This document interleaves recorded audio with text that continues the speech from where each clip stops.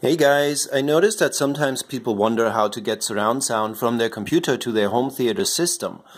I'm going to show you my surround sound setup in my house, which is 7.1 as you can see here, and I'm using a Yamaha receiver, and we're going to look at how I have connected this using HDMI. There's the receiver. Now, HDMI can come from your laptop or it can come from your desktop PC. We're going to look at both in a moment.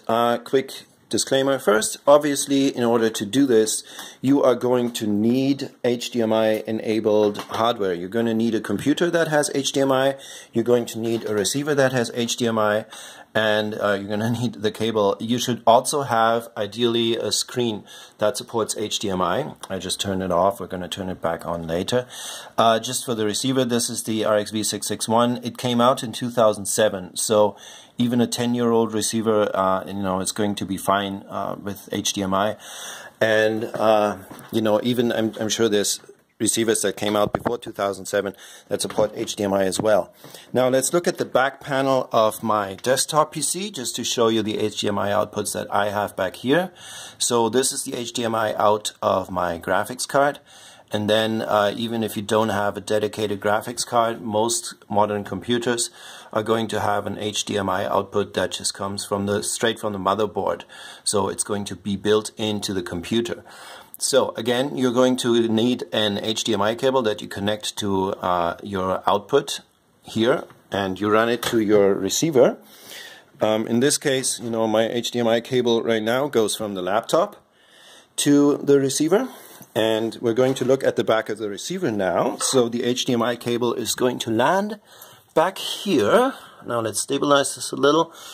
There we go. You can see DTV, CBL. This is the HDMI input that I have connected my cable to.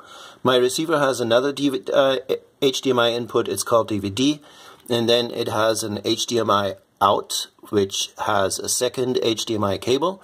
And the output goes to my screen. There it is, all right?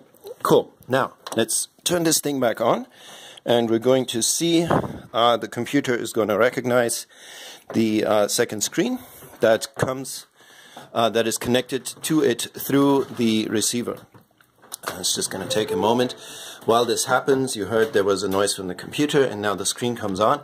I'm going to talk to you about HDMI. One thing you need to know, I said earlier, you might not necessarily need a screen that supports HDMI, but it's better to have one.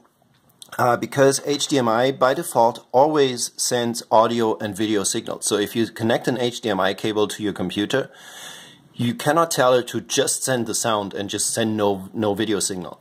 So if you don't have a second screen connected, your video signal is just going to end up in the receiver. That's where your video signal is going to go.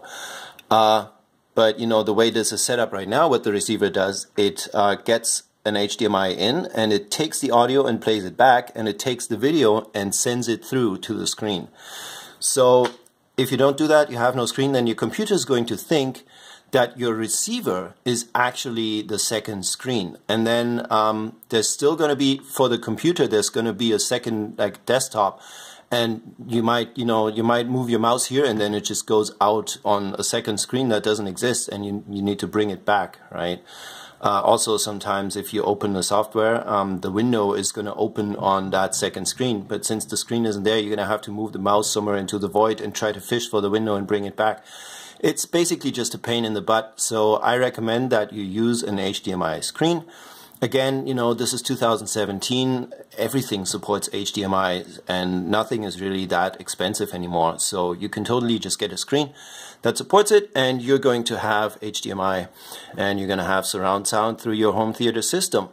Now, we're going to now have a quick cut, and then I'm going to show you how to set this up in Windows, and also how to set it up in Ubuntu, which is a Linux distribution.